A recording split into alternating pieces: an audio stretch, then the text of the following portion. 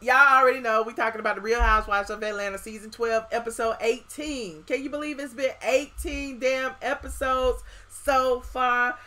The ladies are still in Greece. The ladies are still in Greece, and it's called, this particular episode is called a Greek tragedy in 6 acts. So I don't even know where to start, child. I want to start at the end, but I'm going to start at the beginning because we got to get to the end some kind of way.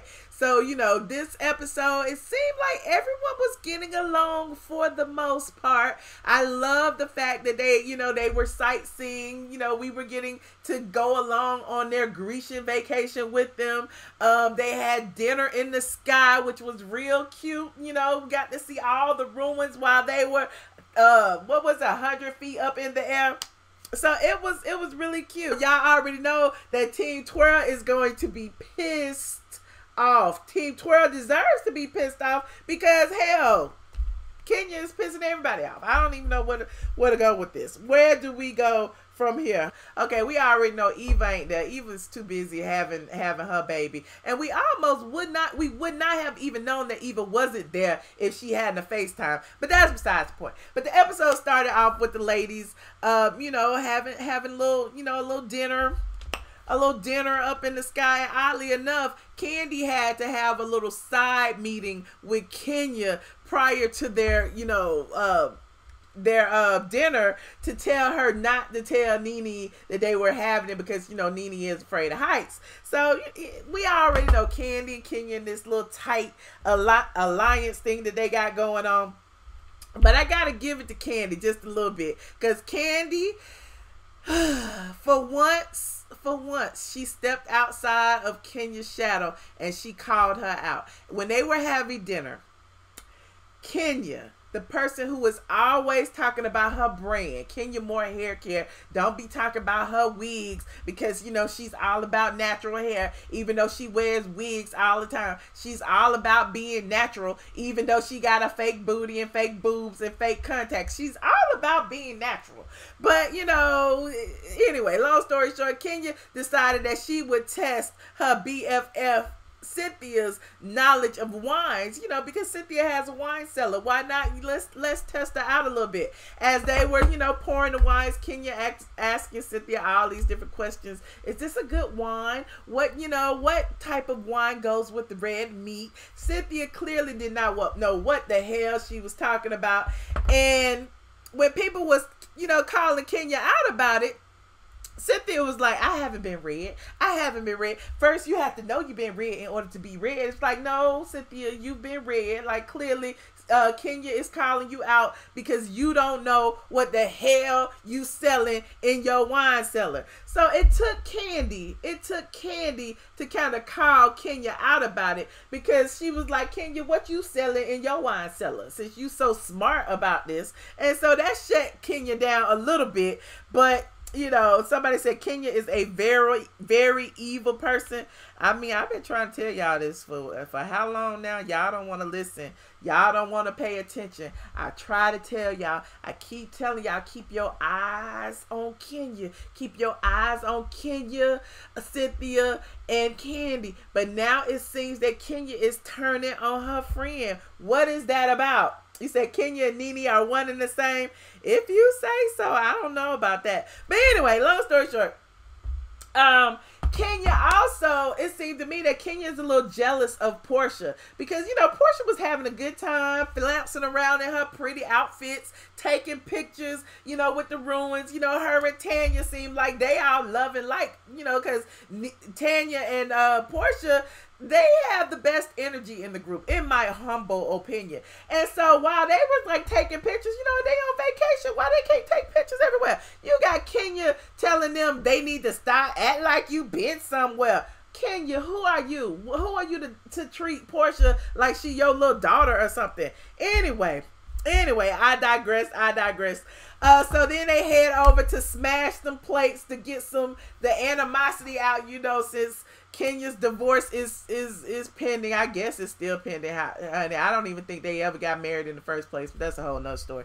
But you know, Kenya said she wanted to get, you know, some stress out, and she felt like, you know, the smashing of the plates, that was a good thing to do.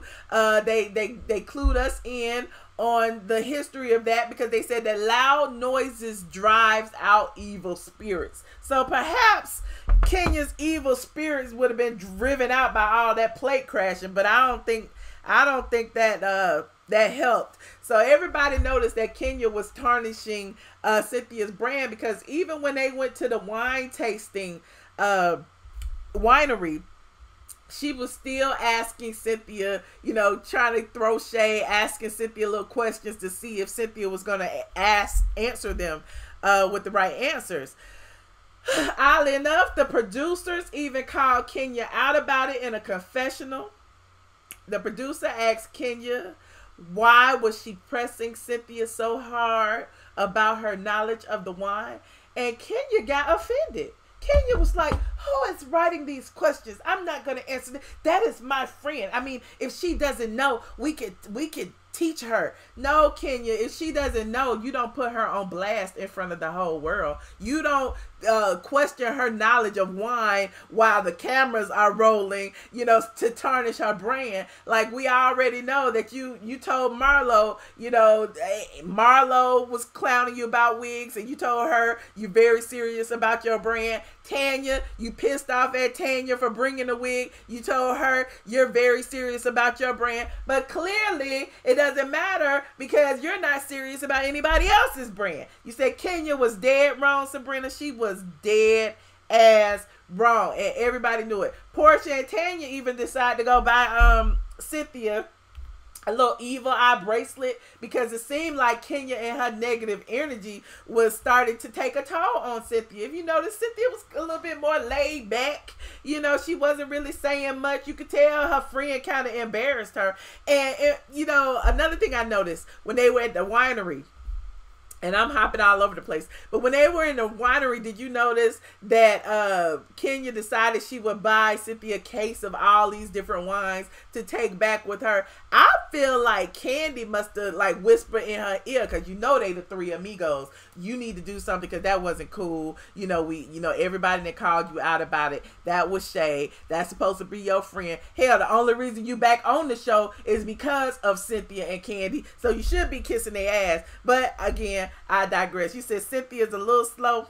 Just a little. And then when Porsha and Tanya gave Cynthia the bracelet, Cynthia was still defending Kenya. She told them, I know Kenya, you know, she's like a sister to me, and I know her shade. And even Porsha was like, well, there's a difference between fun shade and bitter shade. And that particular, what she was doing was pressing and pressing and pressing. That wasn't cool. And so, you know, that you know, it is what it is. If she gonna sit there and defend Kenya, so be it. But if it had been Nene Leakes, y'all already know Nene would still be on an apology tour today if it had been Nene. But Cynthia seems to forgive and forget anything that Kenya does. Kenya almost ruined her engagement party. She almost ruined that, and Kandi was pissed off about that. And what did they do? They just shrugged it off, moved on. You said, like Cynthia riding hard because she refused to look stupid at this point. Whew, but she looks stupid, child. She looks stupid.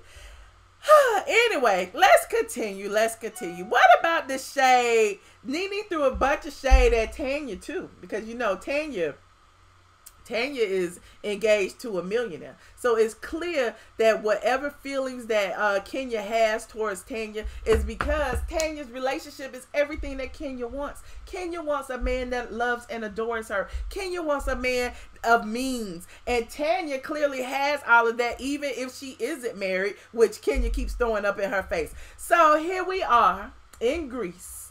Oddly enough, y'all remember the cookie lady? And Tanya has not brought up the fact that, you know, Kenya is getting a divorce. Tanya is better than I am, because that would have been the first thing I brought up. You up here dragging me about my relationship. You dragging me talking about my fiance is talking to other women, and your husband don't even want to be with you. Where is your husband? But anyway, I digress. Meanwhile, while they was talking about Paul being a millionaire and how, you know, Tanya got it made, here come Kandi telling y'all need to look at the thousandaires, because, you know, I wouldn't have looked twice at Ty, but he wasn't making a lot of money, but us together we can make billions, honey. Us together can make billions. So Kandi wants y'all to know, you know, don't be just looking for the rich men, okay? Look for you, especially if you make all the money. You may not find you a Jay-Z. You may not be the Beyonce that finds a Jay-Z. You need to look at some of the men that only got, you know, a couple of 100,000 in the bank instead of the millions. And so, Kandi, we hear you. We hear you. Where is your husband? You asking me, Devon? I don't know. Can y'all find him? I don't know where he at. But anyway, I digress.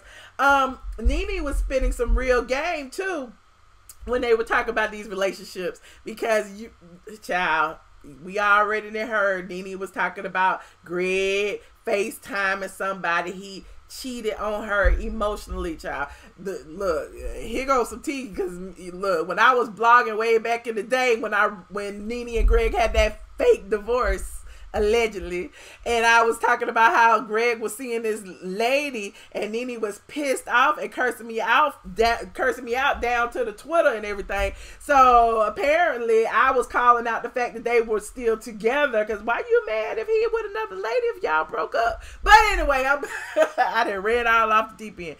But you know, Nene was telling y'all that, you know, when you've been in a relationship so long, they've been married, what, 20 some years or somewhere around there, you know, communication is key. Sometimes, you know, somebody might step out. I mean, shit happens. But that doesn't mean your man doesn't love you. And she was inadvertently giving Porsha a little bit of advice. You know, y'all need to talk it out. Maybe it was something that was missing in the relationship. Maybe some things need to change. If y'all are both willing to communicate, things can work out, which is OG knowledge. If y'all have ever been married before, and I have, if you have ever been married for any length of time, you know no relationship is perfect. Shit happens, but it's all about how you come back together to, you know, create a stronger foundation for the future. But again, I digress. You said she was giving Kenya some advice too. I guess she was giving Kenya some advice on the low, but Kenya's man ain't never lived with her, so it really don't matter if he cheat or not cheat, because hell, they not together in the first place.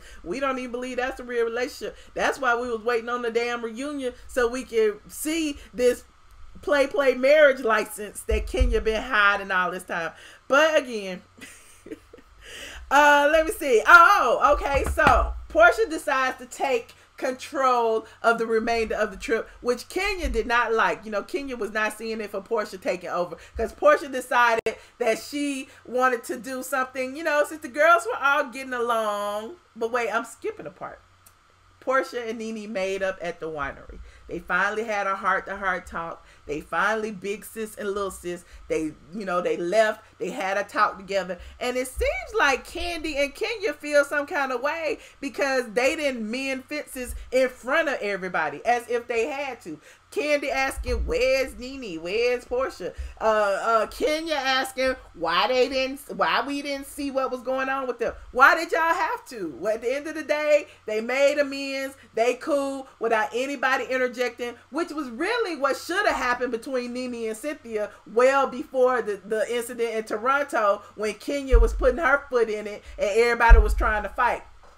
But, you know, things happen when they're supposed to happen. And clearly, you know, Nene and Cynthia are in a good space now. Now she's also in a good space with Porsha. And, you know, Kenya is fuming about this, because clearly she want to keep Nene on the outs so she can be on the ends. But, okay, Porsha decides she going to take hold of everything. You know, she done made up with Nene. Now they decided, let's have what's called a ruin party. She said they put everything on the table, hash everything out, and leave it there so that, you know, we can finally move past this big elephant in the room, because clearly everybody knows that Nene and Kenya don't see it for each other. They all bought the little crowns, decided to put on everybody's head so that everybody, if they got a problem with somebody, can tell what problem they got.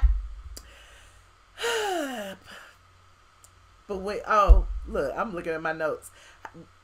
Oh, the black cat and Kenya. Kenya's negative energy, I don't know what it is, but the producers want y'all to know about Kenya's negative energy. I don't know who Kenya that pissed off at Bravo, what producer don't like Kenya, but apparently they showing the black cat under Kenya. They showing Porsha and Tanya bind the evil eye to ward off her evil spirits. They just showing everything to show us that, you know, Kenya, you know, is evil. But again, I digress. So we finally get to this ruin party.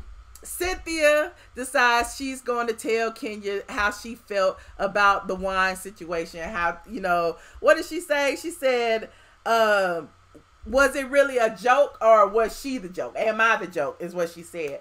So, you know, Kenya said, you know, she didn't mean it that way. And apparently, you know, Cynthia just let it go. But, you know, what I find interesting is Nene in her confessional was like, you know, Kenya feels like she can bully everybody. She act like she a punk. And for once, to me, it seems like Nene is standing up for Cynthia because everybody else is letting it roll. Everybody else saw how Kenya was treating Cynthia. And Nene was like, bump that, F that. Fuck that, you know, I'm about to call this heifer out right now today. So, you know, she wasn't having it. She was like calling out Kenya, called her a bitch. And when she called her a bitch now, she said it, you know, jokingly. She was like, bitch, shut up, a bitch, whatever she said. But Kenya all of a sudden was like, oh, so what you calling me a bitch now? Now you want to fight? But Kenya can call everybody every word you can think of. She called Tanya a see you next Tuesday. So how is it all of a sudden that the B word is so offensive to Kenya when Kenya can throw it right back at everybody? You said the ruin party had you in tears. Nene showed up and was not having it. She was totally defending Cynthia. Exactly. She was like, you can bully everybody else, but you ain't gonna bully me. And did you see Kandi was the only person sitting there with Kenya? It was so visual. I wish I had a visual to show y'all, but I didn't clip it out. But it was such a visual because everybody was pretty much on one side and then Kandi and Kenya sitting on the other side. Nene was acting like she gonna throw peanuts. Nene was acting like she was gonna throw peanuts, okay? But clearly she wasn't. I don't know. I was just sitting up there cheering at the whole thing. But, there's that. I'm just waiting on Spitgate because we want to see Nene attempt to try to spit on Kenya. And clearly Bravo is going to keep stretching this out to the bitter end. Now, thank you so much. I mean, I guess that's all I got. Because this was kind of like a filler episode. Again, we got the love and light. We did get Porsha, Porsha making up with Nene. But this whole situation with Kenya, I don't know. If I was Cynthia, I wouldn't be able to forgive. But that's just me. So